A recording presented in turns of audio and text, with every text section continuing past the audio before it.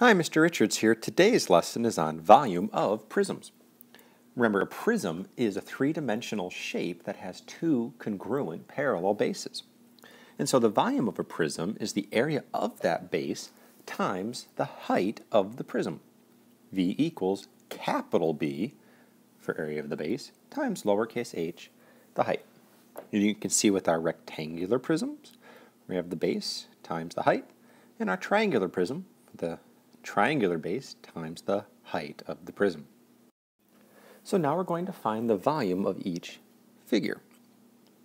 In our first figure here, we have the rectangular base that is 8 by 16, and so is that rectangular base. And these are connected then by a height of 25. So our formula is volume equals the area of the base, capital B, times height. So volume is going to equal, our base is a rectangle. The way we find that area is length times width, and then the height of the prism.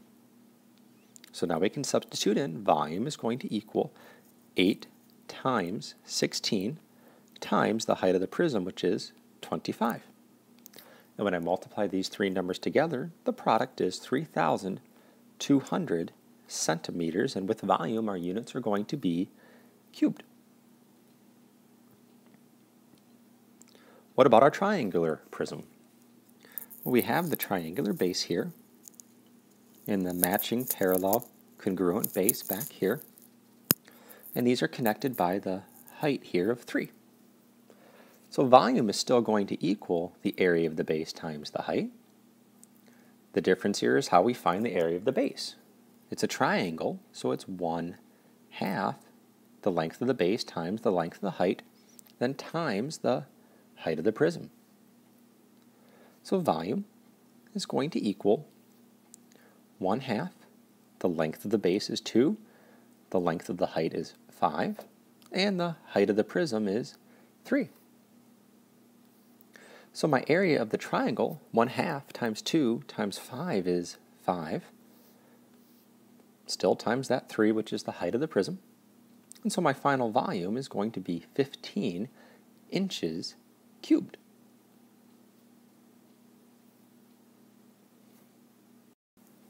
Cake batter is poured into a pan that is a rectangular prism with an 8-inch square base.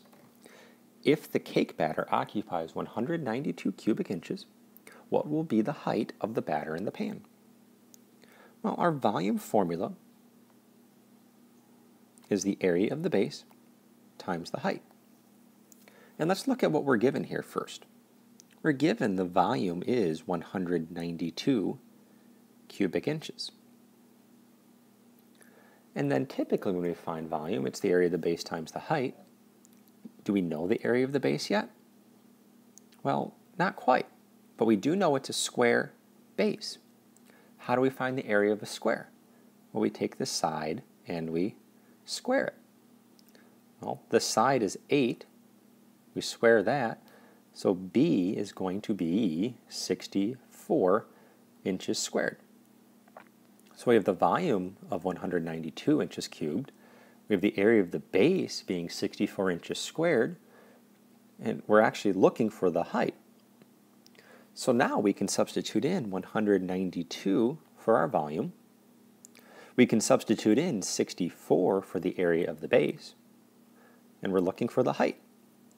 So if we divide by 64 on both sides, the 64's cancel out, and 192 divided by 64 gets me an answer of 3 inches for that height. Back in lesson 12.3, we found the area of composite figures. Now, how does this work when we look to find the volume of a composite figure? Well, pretty much the same. We want to find the volume of the top prism and add it to the volume of the bottom prism. Well, our top prism is a triangular prism, and so volume is still going to equal the area of the base times the height.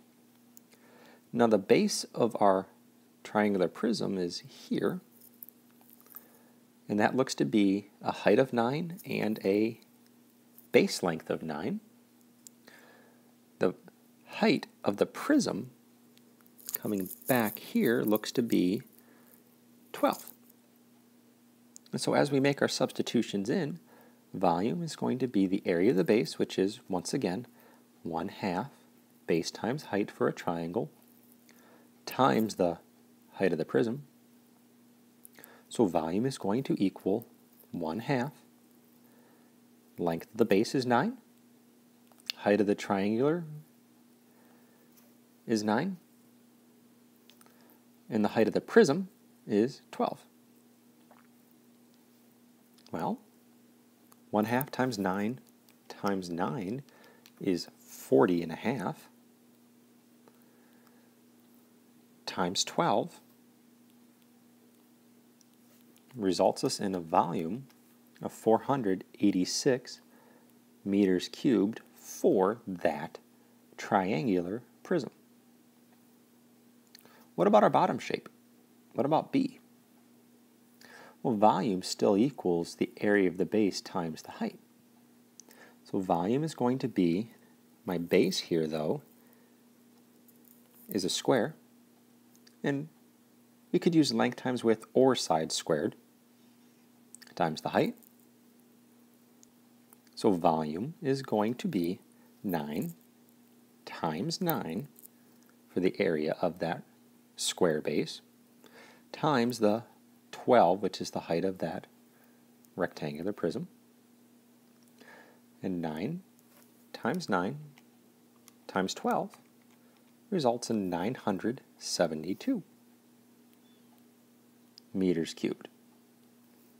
And now we just finish the problem by adding our 486 with our 972, which is a sum of 1,458 meters cubed. And that is it for this lesson on volume of prisms. Good luck.